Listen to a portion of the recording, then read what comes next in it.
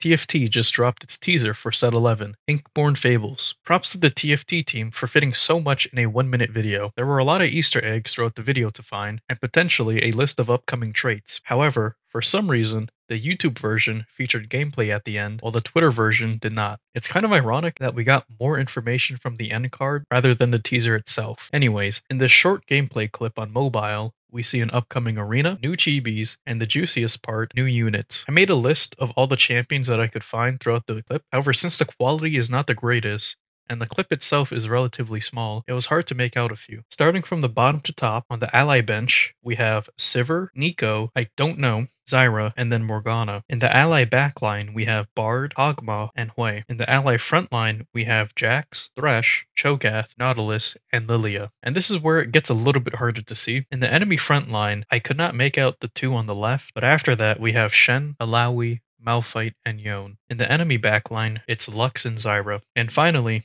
on the enemy bench, there's Diana, Kayn, Tahm Kench, I think Yasuo, and then Malphite.